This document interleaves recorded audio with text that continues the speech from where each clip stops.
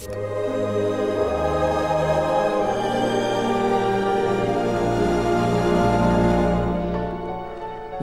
are weak. Weak minds crave domination. Impossible! No man, Bokor or not, is more powerful than you. My children will dance to the music of your screams.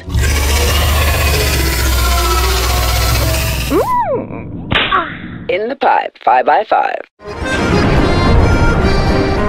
Wow! We're actually flying! Can you believe it? I sense a soul in search of answers. Is that even possible? I don't know, but if anyone can figure it out, Brainiac can. Welcome to the VO Life and Gravy for the Brain Oceania podcast. It is my spectacular privilege to introduce my next guest on VO Life today.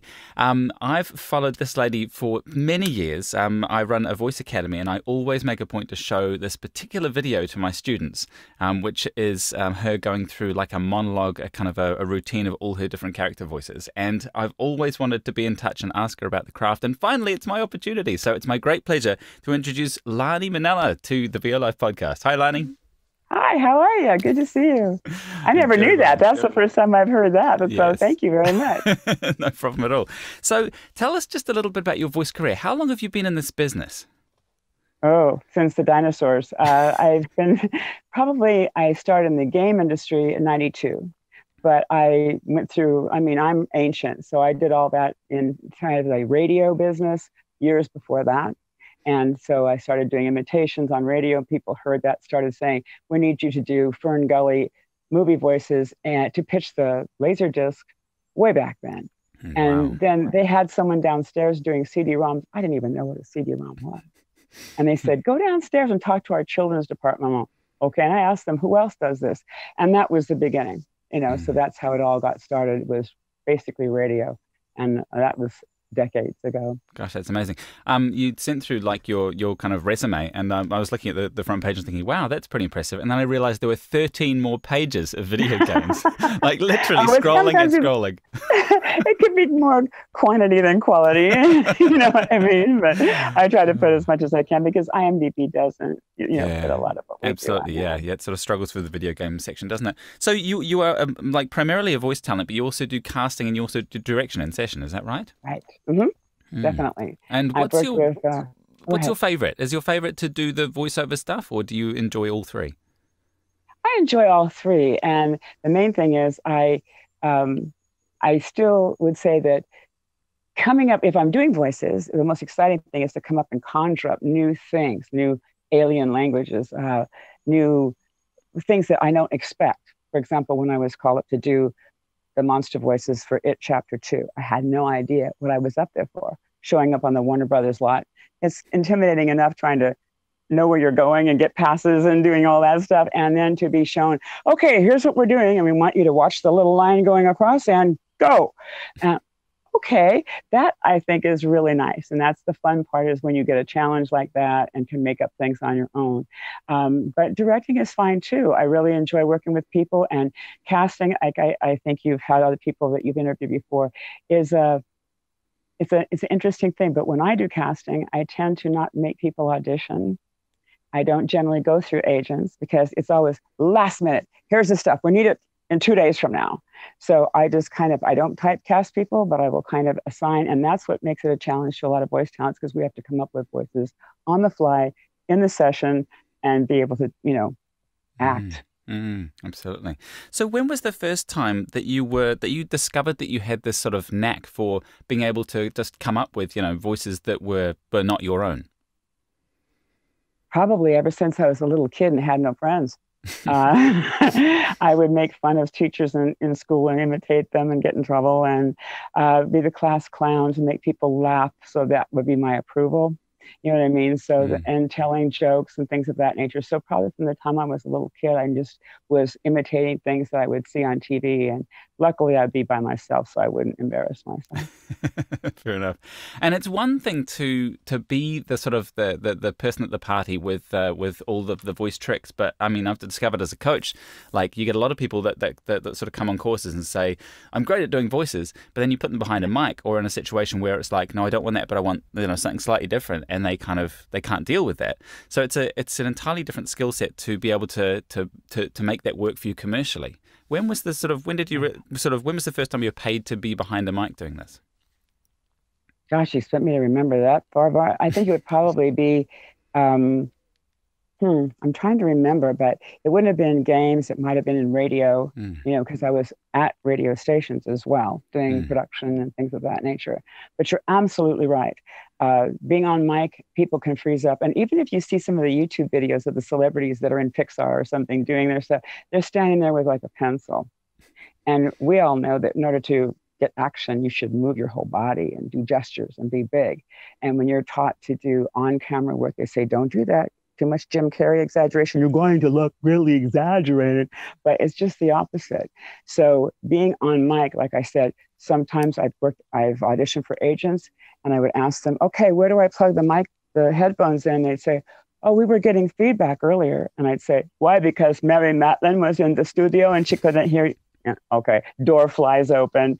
And they said, it's a custom of this, I won't name the agency, not to put the headphones on the talent because sometimes it scares them to hear their voice in their ear. I'm going, okay, you know, so this is a whole other field where I think people don't realize, they all think it'll be fun. You've heard that before. I think it'd be fun to do voiceovers. I can do do them all well. I can do this and that. And it is better than digging ditches. It's a lot more interesting, and it does bring out a lot more creativity, but you have to be in voice control. And that's the thing. You're controlling your voice enables you then when someone says, like you said, can you make it a little older? Can you make it a little less accent? Can you pull it back? You know, you have to then be able to adjust on the fly. And if you don't have the voice control, and we all never know what's going to exactly come out when somebody says, can you do, you know, just make up something, do it. And you don't know if they want, let's say, Rosie Perez, and you've never done Rosie Perez before. And you have to say, I don't know, does she sound kind of like this? You know, I mean, whatever. You have to be able to kind of not be embarrassed. And the trick, too, is that the more you move, the more people who are actually watching you are impressed. Wow, that person knows what they're doing. Instead of standing there looking all nervous in the fig leaf position or your hands in your pockets or, you know, things of that nature. So, yeah, I think that being on the mic can intimidate some people, but that's part of being on voiceover. So not only do you have to be an engineer nowadays because you have to record at home, but you also have to be able to bend with the wind. And oftentimes if you have a bad director, the trick is if they say, I'll know it when I hear it, you just ask them the question. Would you like it in a texture older voice? Then they still say they know when they hear it. You just heard it, you know? So yeah, there's little tricks, but to know the trade and know the terminology, you know, like if you're saying P-pops, you got to know what that means. So I think it's all a matter of you have to be more than just a person that reads, as you well know. And I'm sure you train people too, is that when people say, I've heard the coaching philosophy of just be yourself. But when you have to be different characters in a game, I would say you should adjust so that self is that character, not necessarily that you're being Lani doing an orc. You know what I mean? If I want to do an orc, I'm not acting like myself. Who acts like that? You know what I mean? Myself. So I'm thinking that you can do that. You can kind of add yourself, but that whole philosophy of find your motivation, your subtext, and all that kind of stuff kind of can be modified a bit to say that you have to bring acting as though you're watching yourself on a screen in your forehead and you're playing that role, being that role, but being your quote unquote self. Doesn't that confuse you a little bit? Yeah, absolutely. Like I often see people who come on my courses that it's like they know the character they want to do, and inside they've committed maybe 50% because they're like, oh, I don't want to go too far because I'll look silly. And it's like, that's the point of this game is to go beyond what anyone else will. Like, that's when you get real success is not by doing a voice, but by becoming that voice, like literally feeling like you're inside that skin, which I'm sure you'd agree with. Yeah. Well, and plus in games, they don't write enough lines to give you just one part. You have to play multiple roles because they could bring back some repeat character from 6 years ago with 2 lines. So they end up getting all the little bitsy parts that are left over that might be new, so you do have to be able to sound different and still not, we don't expect a man to be Mickey Mouse in falsetto. Most women do teenage boy voices, but most games don't have a lot of kids unless you're doing a kids game, that kind of deal. So when you're talking about role play games and massive multiplayer online role play games, those would be the more adult things. And for women especially, you don't really ever have parts that are written for like the Encino check too much. Like, oh my God, it's usually heavy duty warriors, so women have to be a little bit masculine sometimes, or if they're going to be a fighter, you don't want someone thinking they're going to be destroyed on the first swipe. So your voice has to indicate a toughness.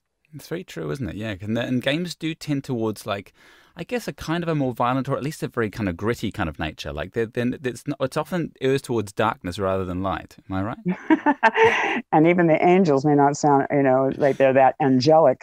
Because everyone's always in a fight.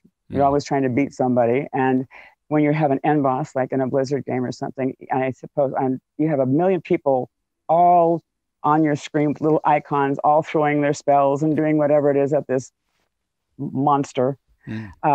It's difficult to make out the speech. It's usually just a cacophony of things going out there.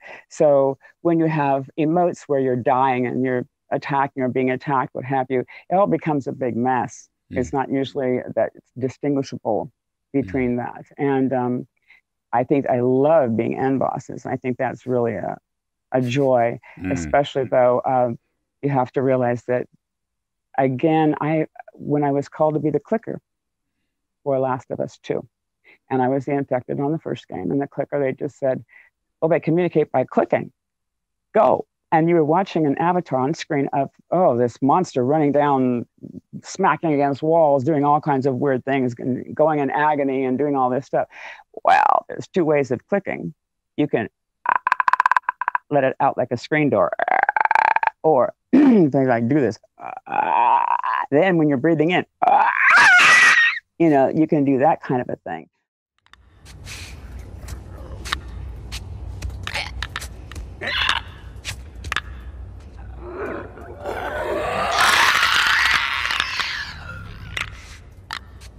But you never know what's going to come out of your mouth.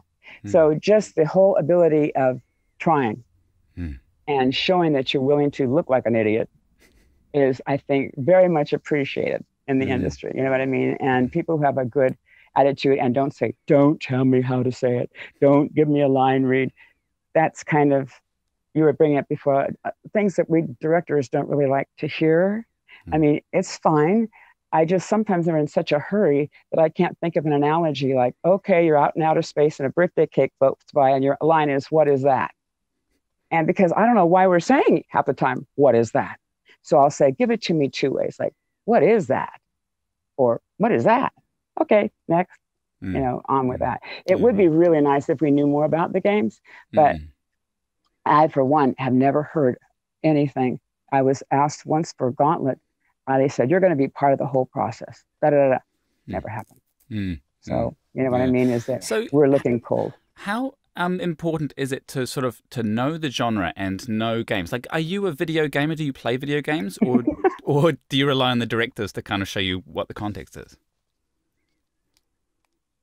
Neither. Right. I have to ask. Sometimes the people who are working with you, let's say on a Skype call or whatever, they don't even know. You ask them, is this over battle noise? Is this in stealth mode? Do it both ways. So you have to make sure that you keep the loud stuff last so you don't wreck somebody's voice. But oftentimes the people that are giving it to us, maybe the audio guys, not the producers. You know what I mean? So we're working with somebody that doesn't really know the game. Maybe they know a little bit, but we're just working pretty much cold. And again, I have to give script writers the credit, because a terrible script is hard to make sound good, no matter how good of a voice actor that you are. So I really am applauding the people that write good scripts. I remember when I was doing Blood 2, long time ago, one of my favorite lines of this, I don't know what she was, but I think she was kind of Jamaican huge warrior. And she says, "I've got chunks of people like you in my stool." And I thought that was just hilarious, you know? Especially in the accent as well. It's fantastic. Yeah, I know. But the point is that when you get fun stuff like that, you have fun. And teamwork is really essential. So if everybody's on a, hey, let's do this, we're going to have fun doing this, and we respect our talent, and, you know, nobody is trying to put anybody down or make anybody feel bad, I think it all turns out to be better. And if the teamwork is where people know what they're doing, it helps. But oftentimes, we're working cold. That's very true, isn't it? And I think it's important to have that playtime, like where you're maybe not in a session. Do you set aside a time or I mean, I guess you probably don't these days, but did you, to start with, you lock yourself in a room and be like, I'm going to come up with 10 different voices or something like that? Set yourself challenges? No. I have to say no, because again, it's usually a surprise. When we get our auditions in the inbox, we never know what it's going to be. And if it is for games, more likely I'm called lately. I'm going to say now in my career, I'm called up, let's say by Blizzard. I don't know for what. I'll show up and they'll hand me the script. Okay, we've got 3 different characters. Sometimes you don't even see a picture. They're nice enough to pull a picture up when you're in front of the mic. And you're going, okay. And, you know, and so it's kind of a very spontaneous thing, which was why maybe as a good training, theater helps, because you can project, you can be bigger, you know what I mean, than on screen. You can use gestures when you're doing theater drama. And improv could be good. So you're quick on your feet. Those two things might very much help. Fair enough. What kind of, in terms of coming up with different voices and being able to sort of, you know, carry that direction, what are some of the levers that you can pull? Because I know with my voice, you know, I've got the deeper register down here, and I've got my normal talking voice, and then I've got kind of a higher voice up here as well, and things like making those sound natural. But then there's also like the raggedy old tone, and then like young tones. I noticed that you've got lots of different levers that you can pull in terms of accent, pitch, raspiness. What are some of the levers? This is what we have to do. And this is when I'm coaching people, I will tell them, you've got your pitch, your textures, and your accents. I mean, that's the easiest way to, of course, you got attitude and all that kind of stuff. But you know, when you go to a Kung Fu class, you learn your katas. And I kind of made this up as a coaching thing, where you're going, huh, huh, huh, you know, and you're hitting things. But you have from below your belly button, huh. And if you want a deeper voice, by putting your lips forward, huh, you create more of a inverted chest, so you make yourself into a bass fiddle, you know, and so huh, huh, ha, ha, ha, ha. So it's formulating not only your body to cave in your chest to be deeper, but also if you put your lips forward, it places the voice in the back of the throat, which is a great way to get a British accent, by the way.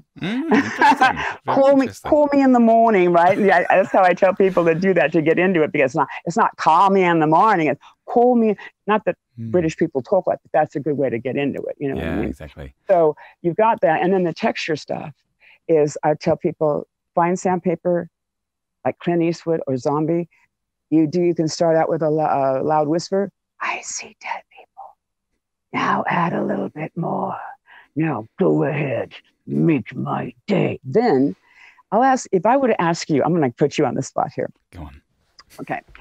I want you to be a general. Think Patton. Okay. Patton or George C. Scott, or a tough general with a gravelly, I'm going to use that term, gravelly voice with a lot of rumbly texture. Okay. And I want you to say, and bite your consonants, which means, you know, you hit them hard. Get that ammo over here now. Okay. Get that ammo over here now. Nice, nice. Now I'd like you to try, have you ever played with trucks or gone, or tried to growl like a dog? You have to flap your cords a little bit more, make more air, because your voice is like a carburetor, a mix of air and voice. So if you went, and can you try it? Get that ammo to me over now. Except the word. You got it. But see, you can also know that's great, because you can lead into it. You can go, get that ammo. You know what I mean? You can lead in to do that kind of thing. And that gives you another voice, that you could also do it up here. You'll be a dwarf, you could do all that kind of thing. So that's the different levers, as you call them, that you can do, is to get the pitch. And now, if you're going to be a dwarf, maybe you can give them another accent. I had a funny story I told you that Wizards of the Coast that does magic, and Neverwinter, which I do the casting for. Neverwinter, we were thinking the dwarves would be Scottish. So give them the elves are going to be British and the dwarves are going to be Scottish, right? And to help differentiate between all these races. And so, we gave them, a Scottish accent or whatever you're going to do. And then they came back saying, Scotland wasn't invented yet. They can't have Scottish accents. Wait a minute. Britain was invented, but Scotland wasn't invented? I don't know my history that well, but it was one of those hooky moments. But so also, if you're doing accents or dialects, if you have a phrase that can get you into the right thing, it helps to learn either maybe some of the language. If it's a foreign language, you can, como está, and then you've got a little bit more of that kind of a thing. But for Asian, I always use the most honorable person. So you put in phrases, most honorable person, like 3 words. Yeah. And the fact that British drop their ERs, like after, over, under, it's the same way, but you're not in the back of the throat. So instead of saying, I love the chance to dance, I love that chance to dance to. I love there we go. You can talk like British, but you make phrase over, under, after, not over, under, after. And I think I mentioned when I spoke to you earlier, how when I ask people, do you do British? They'll say, oh, I do British accents. And inevitably, a lot of men will pull off Monty Python, and hello, that's sir. not what I know. Or they think that Cockney, and people who don't know where Cockney really originated from. Cockney is not what American theater has turned Cockney. What's the matter with you? Hello, Mary Poppins. I know it's actually a rhyming language, like apples and pears mean stairs. So the point is that usually RP received pronunciation. Patrick Stewart, Jean-Luc Picard, that's the thing. But the mistake that a lot of people think is that British always sound pompous and aloof. They don't. They don't have to. Trope, so you just have to know a little bit more about that. And like I said, the David Attenborough, if you're doing voices that sound like you're really interested in what you're talking. And there again, we go to the script issue. If you have C-spot run, C-spot run, but many times you have to ask, is this quick? How many seconds do we have? Well, this is in game. This is a shout out. This is during battle. So you have to go, C-spot run. So all those things are things which a voice talent should ask if they're not getting the directing back. Is this stealth? Is this over battle? How quick do you need this? Those are questions, because there's nothing worse than a bad director, except for a bad script.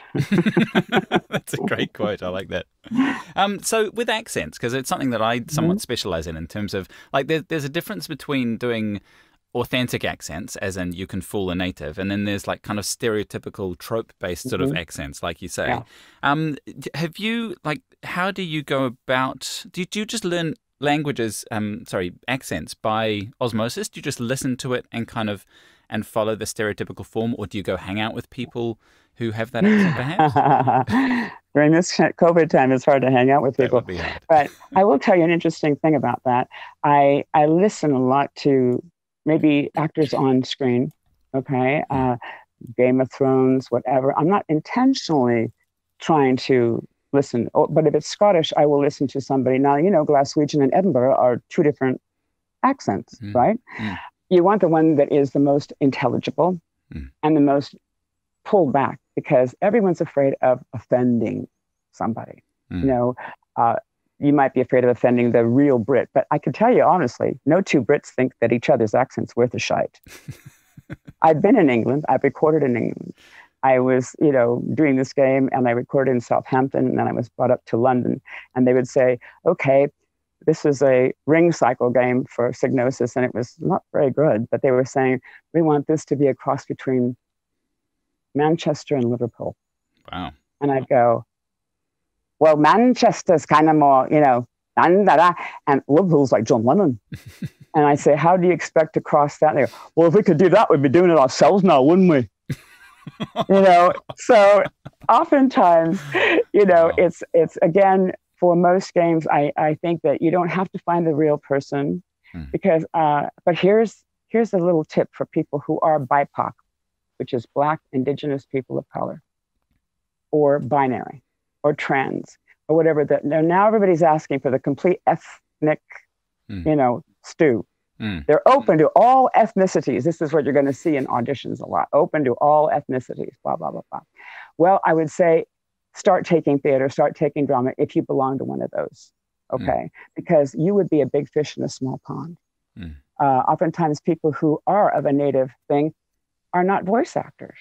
You know what I mean? Or if they're getting into voice acting, they might not have done characters, because when you're doing localization, a lot of those localization companies have native speakers that know how to do voice work, but they're doing medical transcription, or they're doing some sort of educational or online, whatever it is, and not games, not animation, things of that nature.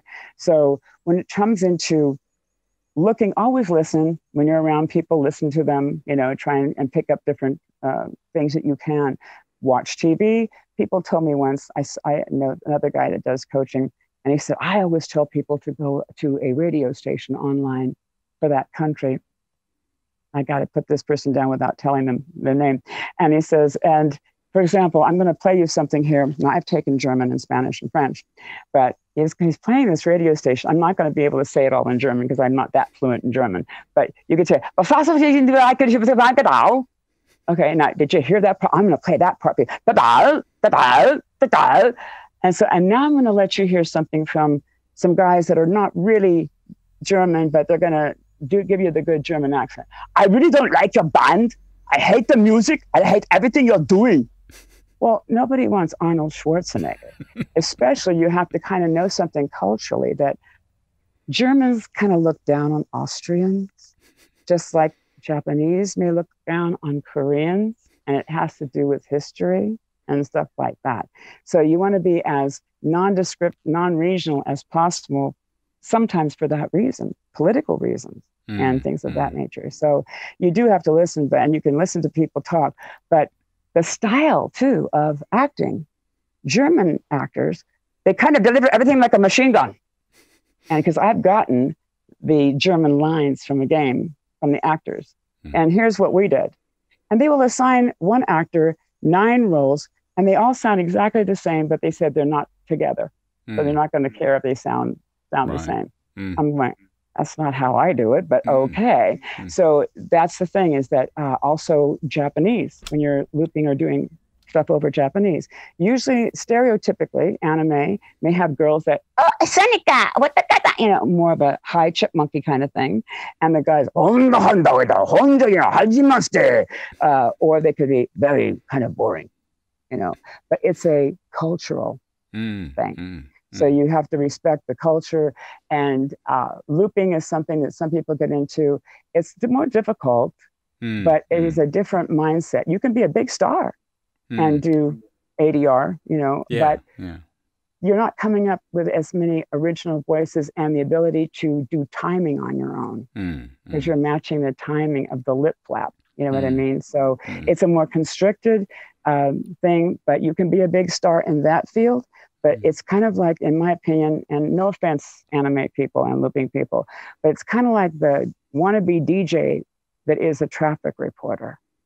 You know what I mean? It's just a different application of the voice. I'm not saying traffic recorders are not important, but it's a different set of, you're not able to be as creative because you're limited within that time space to match the, the animation. Coming back to the to sort of imitating foreign voices and trying to inhabit the skin of others and being like an actor, because one of the things I've been thinking about the last, especially the last year, what with the kind of with Black Lives Matter and lots of issues being highlighted around authenticity and privilege and that kind of thing. Like, one of the things I've struggled with as someone who does accents and does imitations is, like, when does it become socially unacceptable now? Because I feel like the ground has shifted in terms of being an actor, because if you're imitating someone and it's meant to be funny, then that can seem like it's kind of mean.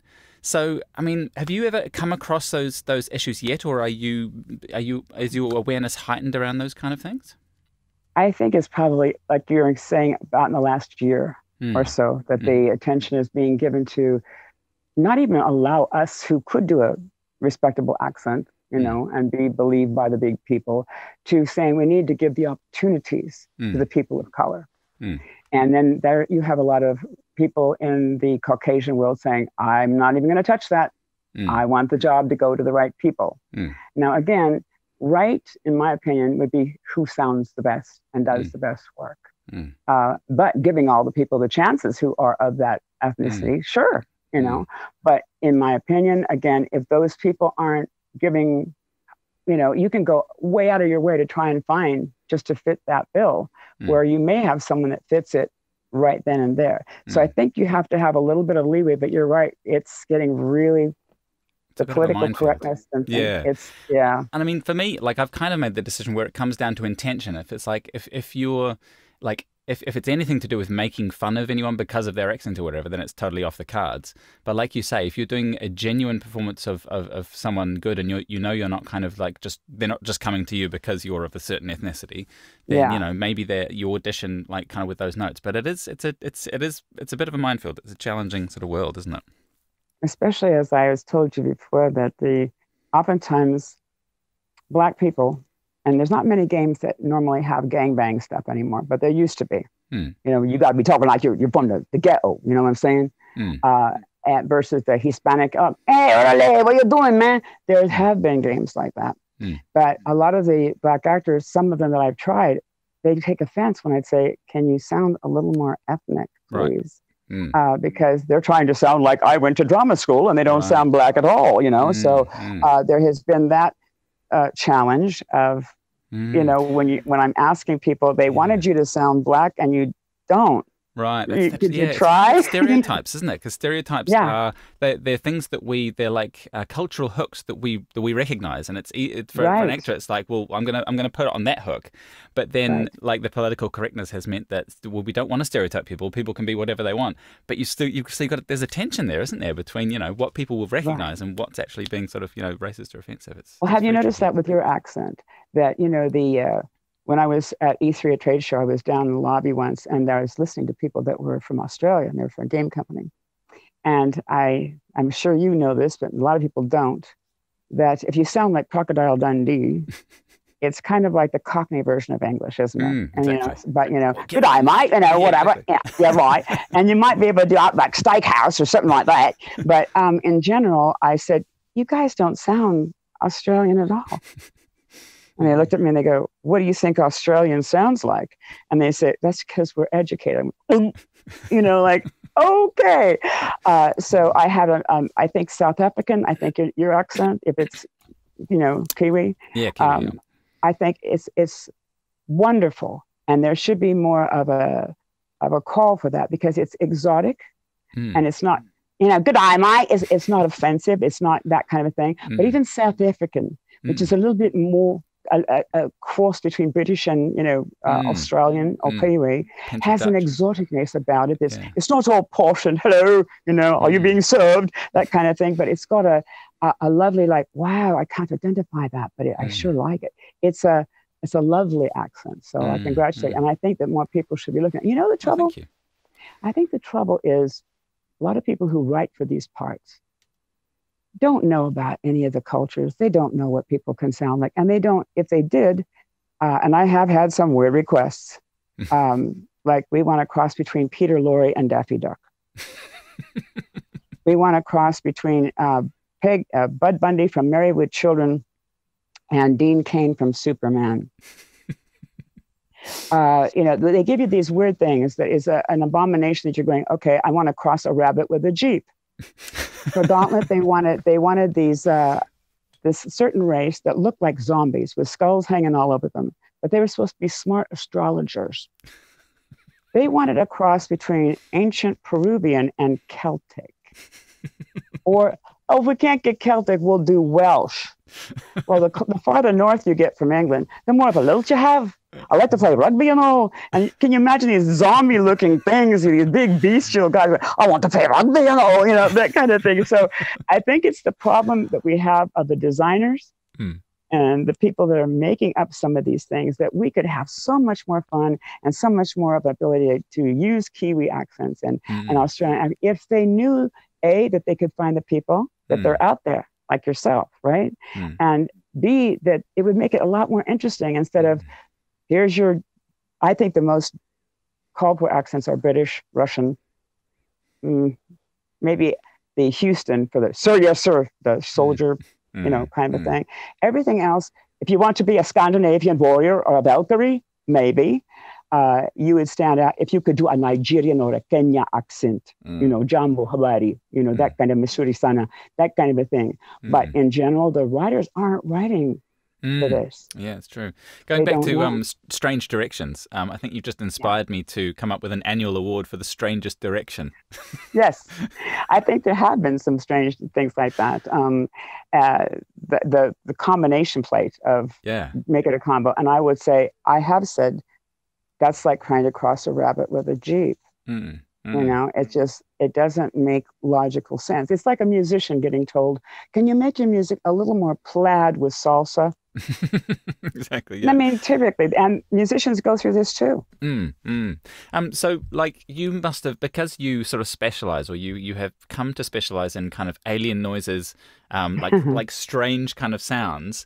Do you have to know what like animals sound like? Do you study kind of like what animals sound like, or is it just purely? It's not animals, because when we do our things, like when I was working for StarCraft 2, and we were doing Zerg and the Zerg Queen, we didn't know what she was going to sound like, but I was doing all these weird things, and then they would take you as 1/32 of the sound file and add lions, tigers, and bears.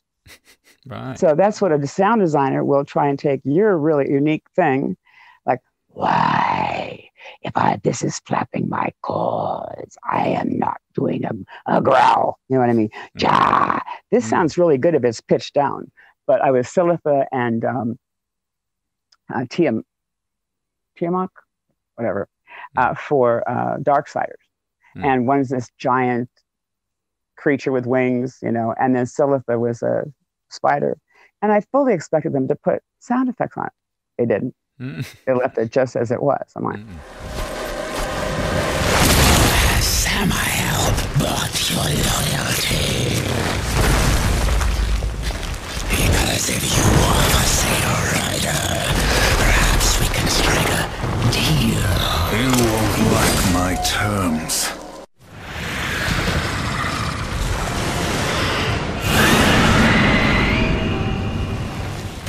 okay, so you never know when you're doing a creature thing, whether you're going to have a really creative sound designer that's going to layer you with so much you can't even understand what it is you're saying. But it does help. You will have games that require you to sound like an animal. And sometimes they will provide you with a link to YouTube for the animal noise. But you'd be surprised that if you're going to be a lamb versus or a sheep versus a goat, I don't think they really want the real things, because lambs and sheep sound like they're in pain. "Bah!" You know, that kind of thing, instead of like, "Bah!" Instead of, "Bah!" You know, so, "Ah, I'm being killed." "Bah!" But they also want you to convey human emotions in those animal voices. And that's one of the toughest jobs you can do, is say, now we want you to imply that you want someone to come over and pet you. You know, it's like that kind of thing. But it also helps when you're doing animal things like birds, like to make kind of a beaky face. You know, talk through a more of a frontal beak. And if you're going to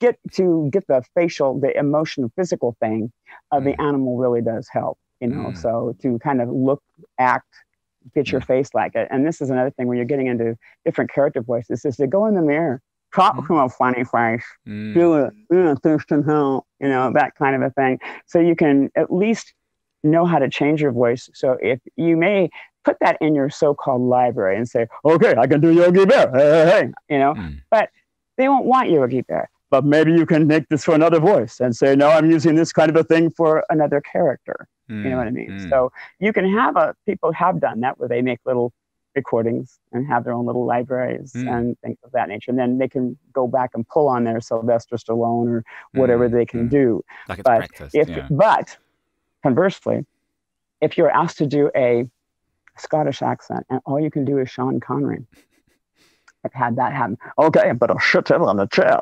You know what I mean? So you can't just be a Sean Connery doing a Scottish accent. You have to be able to apply it toward other sounds and not just. Do you use mnemonics to keep track of how many voices and get back into those characters? Explain. As in, like for accents, for example, you like for say. Irish, you have like hoity-toity for litty potato, and certainly in the Irish accent, like so the little set pieces that just get you back into that vowel set and that face shape. I wish I had them. That's a very good idea to have. You know, I will tell people that the call me in the morning, over, under, after. I'd love the chance to dance with you, the British thing. I don't do it myself because I kind of, you know, got it already. But the hoity-toity, the Irish thing is harder for me to do. The oi, you know, that kind of a thing. And they're more in the front of the mouth, aren't they? You know, they have a more of a lilty kind of a thing. But the other accent I won't do is French Canadian or Cajun. Oh, right. You know, all about the temps roulé. I mean, because it's kind of like an aberration of French. But I just say, no, I don't do that one, you know. But what accents won't you do? That's a good question. I won't do accents when it calls for an authentic accent. Like I've got 3 tiers of accent. I've got like I can do this and fill the local. I've got like this is a good party accent, and it'll fool like a lot of people, especially slightly drunk people. And then like the third one is just like I just don't even know where to start. And that last list is getting fewer and fewer because I like to like when I come across one of those speakers. Like my thing I got obsessed with. I listened to what's his name? The Daily Show, the new guy, Trevor Noah, his book, and it's brilliant. It talks about his whole past, and he is amazing with African accents. He can just in this book, his audiobook, he goes through and he reads all these different things that happen to him in these different African accents.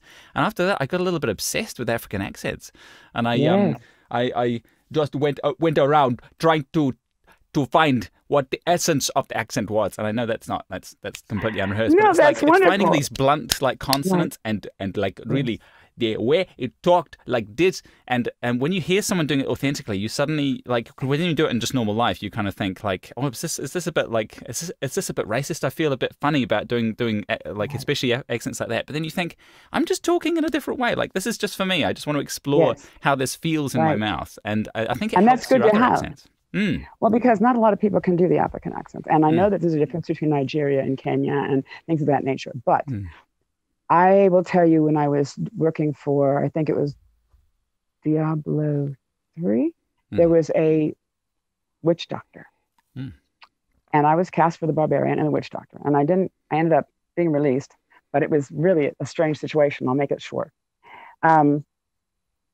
The witch doctor, I kind of made it a combination, almost like the Pirates of the Caribbean, you know, the voodoo priestess. I wasn't trying to make it so African, you know, whatever. I was, you know, and the one line was supposed to be, they asked you, how do you know he was lying? He admitted it to me right after I killed his minions. Okay, so I would say that, and then she'd go through and have me go back, and she'd play me my part already that I'd done to stay in character, and I wasn't dropping out of character. So I was getting a little bit weirded out. But then she says at the very end, she goes, can we play the male sorcerer, the witch doctor? I swear to God. It's one of those guys who cannot talk English at all. You know, he's going, okay, because he admitted to me after I killed his minions. I said, I can talk like that. You want me to talk like someone who does not speak English that way? She said, never mind. And I got fired on the way home. You know, and it was not because I don't know. And then I heard later what was the chosen voice and hardly had any accent at all. Oh, so I'm saying there it is that you should really epitomize on what you're doing, but they're going to make you pull it back and pull it back and pull it back, because I was hired to do the World of Avatar Disney promo. They thought I was Caribbean. And it was like, come, the mystical mountains and a magical river. The floating mountains and navigate a mystical river. Welcome to our world. And then they found out I wasn't. And so it was one of those things like, they liked it. They still wanted it. And would you believe we did the whole thing and it was just marvelous. I had a great time. And at the tagline, it was like, now open at Disney World Resort. They wanted that the same voice, but no accent. I'm like, The world of Avatar, only at the Walt Disney World Resort. doesn't that prove that I was faking the other one? Exactly, that's true. It breaks the spell. What's going on? I know. So I would never be afraid if you are not of the right color. Try it anyway. I've asked my agents, by the way, when it says we're looking for, actual this ethnicity, I would say, do you want me to do it or not? I will ask permission. Do you want me to do it? And they'll say, we're not going to find the real one. Do it. Or they might say, yeah, we want the real thing. Just That's like when they're asking for kids. Kids, bless their hearts, can be a special thing to deal with. And I'll leave it at that. But put it this way, if a kid's, like we had this happen with Tales for Sonic, where before that, Sega had always used women, hey, Sonic, to do the kid's voice. And we're easier to direct. You know what I mean? Usually we're faster, things of this nature. But they decided that this time they wanted real kids. Well, we went through 3 kids because they each reached puberty. Right. Yeah, of course. So we had to use the guy's brother. Yeah, I know. And so that's the other thing, too, is that when people who are saying, I have a kid to get, okay, fine, get the kid in the business now. But if you are hiring a real kid, realize that can happen. Depending on if you have sequels and things of that nature, that can be an issue. But the fact that there are real kids, and Disney wants kids, they want the real thing, just like they want celebrities. But imagine if Bart Simpson was voiced by an actual kid originally. It would have been like 2 seasons. No, he did. I know. And that's pretty much her natural. She has much of that natural voice. And Andrea Romano discovered her, I guess, listening to her at some place and said, you're on. Did you hear how Spongebob Squarepants got his No, I haven't heard that story, no. He was speaking at the convention center here at Comic-Con. And you'll have to excuse my language because I'm going to swear. Is that okay? Because I'm going to quote what he said. I can kind of alter it a little if you want, but no, go for it. It's more funny listening to him swear. He was on camera doing a green screen. I think it was insurance commercials or something of that nature, and they had a break. And he went down the hall, and there was a Christmas commercial being filmed with elves, small people, and there was one very irate one saying, God damn it, if they ever cast me as a motherfucking elf again, I'm going to kick somebody in the nuts. Now, he was telling the story at a Hollywood party. Someone tapped him on the shoulder and said, come into my office tomorrow. I think I have a part for you. And that's how he got to be SpongeBob. Gosh, that's amazing. So that's another thing about being in the right place at the right time.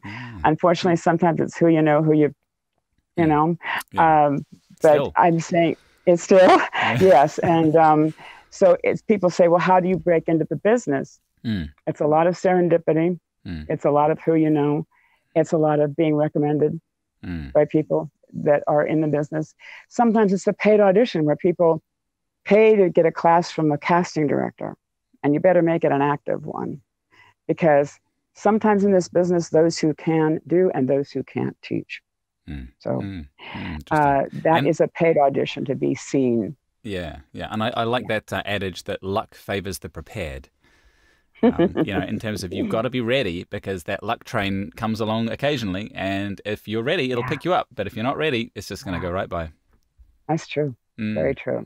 So I think you've done a marvelous job, especially when you're coaching people and everything.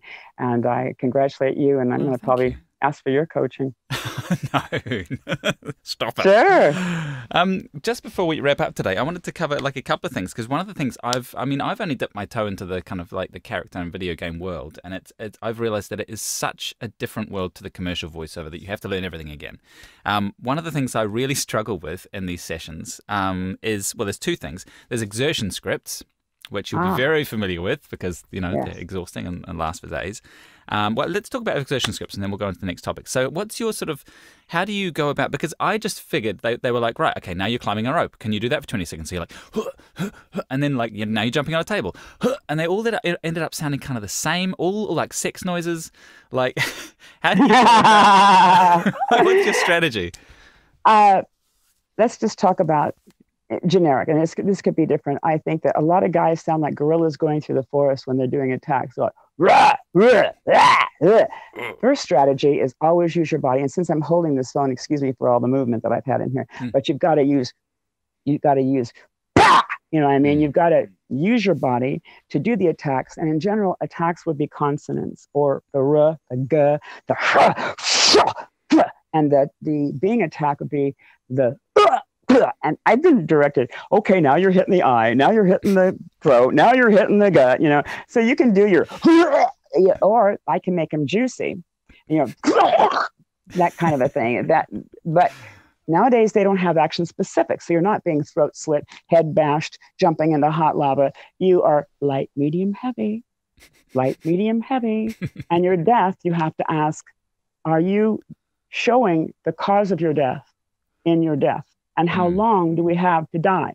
Because only very few have allowed you to be hit, fall to your knees, and do a face plant. Most of them are like, you know, like 1 second or 2 seconds. Because the fact is, most of these people that die are respawned and they come back immediately. And I'm going to sound like I'm a gamer, right? But the fact is that to do some weird things like the jump, bring your arms up. Now you ask them, do you want the land? So it's the same thing as trying to ask people to do a natural laugh, you know, to go, ha, ha, ha, ha. No. If you would do the spit take or something to release most of your air first, that little leftover makes it sound much more natural than, ha, ha, ha. You know, you don't want to have that full thing. So you can do the, you have the 2-stage attack where you're maybe, you know, winding up, that kind of deal. But when they're telling you that you're jumping over a log and somersaulting on the ground, you're going, oh, you know, you have to be prepared to be asked some strange things. But in general, it's just maybe the jump land, the rope climb, and the breathing. Oh boy, you can get hyperventilated really nicely when they're saying doing your breathing. I always say, do you want it so you can loop it? So you might do 3 breaths, like, but doing similarly, not because then it would sound stupid going, you know, and then you're doing the more out of breath ones, you know, like, but you ask them that because you can really get hyperventilated and start getting dizzy doing the breath. But that is one of the emotes that you'll probably be asked for is the breathing. Yeah, and you could do a fall and you have to ask, how far do you fall? I always want to go away from the mic and fall away. And I go, nope, be like right there. You got to be like with your face right in front of the how long do you want it? You know, so they want to be able to cut it usually, and you don't do the thump as you land, kind of a thing. But yeah, I think also use your body a lot. When you're doing that, and imagine that it hurts. Also, you're going to be asked to talk in pain, wounded, the wounded sound. My funny direction is pinch a loaf. Oh, I can't, I'm trying to pinch a loaf and I'm hurting, but you know, I'm constipated. And that's one way to think of it, to be sounding like you're in pain. Right. Or when you take kind of in between your breathing. And sounding like you're gasping for air, you know. So those are little tricks that you can use. It's fantastic advice. It's really good. Another big advice, because this is another thing I struggle with in these sessions, is doing screams, doing falls, doing deaths. Exactly, it's hard on your voice. Like doing that for. So you do those last. What's that? Yeah, I do the last exactly. But like, have you? Like, what's your strategy for maintaining voice health? Do you have warning signs where you're like, no, I've got to stop now, otherwise I'm going to lose my voice? Or you just go through I always tell people, if you're not willing or wanting to ruin your voice, stay out of the game industry. No, it's because sometimes they will, and I don't see it lately, because some games like I cast don't even have the emotes. But sometimes they will say, this will require physical exertion. Do not accept this audition if you're not willing to do it. In other words, if you're not willing to kill yourself, stay out of the oven. We're going to rinse you. Yeah. So the trick is that you will always, depending on, now some people can be really snippy and say, I'll only give you 3, I'll only give you 1. You know, you can do that and limit yourself. But then what happens after I got through doing Sindel from Mortal Kombat? They had me do Shiva. And then I said, wait a minute, aren't we doing her emotes? Oh, you can do emotes in a different voice? Well, yeah, real. This is from a top. It was like Technicolor Studios in LA, which they're not around now, but they were one of the biggest. And they said, nobody's ever done that before. Oh my God. I was a superstar because I could emote in a different, voice, which is hard for a lot of people to do. But I'd say that the hardest thing, the screams, are not as hard as the this when you're flapping your voice and you're doing things like that. Or the oinks of the pig, those kind of things.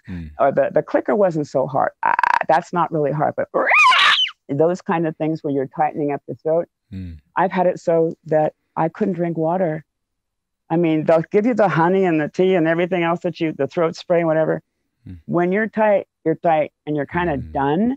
If you can ask for maybe 10 minutes, 15 minutes, you may have your throat unswell a little bit. It might not. Wow. So you just have to be prepared and be prepared that maybe the next day you're not going to be able to audition for much. Yeah, that's tough, isn't it? Like that's definitely the thing that I've struggled with most is that, it takes me out for a day afterwards. It changes my fundamental voice, my normal speaking voice for the commercial stuff. Of course.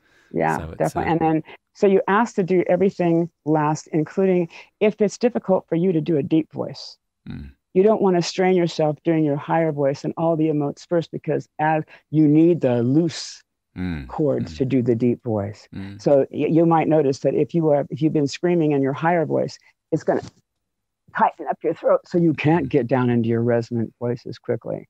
So you want to do your deep voice stuff first, and then your scream and those kind of stuff you would do last. Otherwise, you're going to sound kind of like this. I'm Joan Rivers, you know what I mean? And so you're going to actually have this sound of being very, I know you probably had it when you have a voice that you're out of your voice and you're going to sound like this. That's what's going to happen. When you ruin your voice, you're going to sound basically like this. Yeah, exactly. Oh, it's terrible, isn't it? So, and finally, how do you keep, you've been doing this for such a long time, you obviously don't get bored of it, how do you keep enthusiastic about it? Do you have those days when you're like, maybe I should get a different job, or you are still 100%, I love this? Well, because you work with all these different people and different characters, and everything is a new challenge. You always have new characters that come up. So that's the newness of it. And being able to make something better than it could be C-Spot Run. You know what I mean? You're able to bring new life. It's our job. That's our job. I mean, why are we here if it's not to bring new life and to find people and give new people opportunities? I do that all the time. People are always pinging me, I want to be added to your talent pool, that kind of thing. So we'll give them the whole rundown. I think that's what makes it fun, is because it's always a new scenario. Even if I'm doing another Star Trek thing, we will have new characters. Sure, you'll have your captains and your admirals and whatever, but I love it when there are, especially I love it when there's creatures or what have you. But when you're working with a whole different group of people, that's your family. You know what I mean? And me being pretty much alone, that's enabling me to vicariously live in an outside world and not have to play the games to be part of it. Yeah, exactly. Fair enough. Well, thank you so much for your time today. Just before, did you still do that? There was that great monologue that you used to do, which started. We all start out as babies. Do you still do that one? Could you perform that one for us? Sure. We all start out as babies. And then as days go by, we get a little older and we're told we shouldn't cry. We go through school trying to be cool, and then we graduate. Some of us might be mommies, others work, or even date. As we grow old, we wonder, were we smart or just a fool? Now some of us are back in diapers again, and others even drool. Well done. Thank you so much. That's one of my favorite monologues of all time. It's perfect. Thank you. Such a pleasure. And you're such a great interviewer. And I hope we did okay. We did great. Thank you so much. Thank you.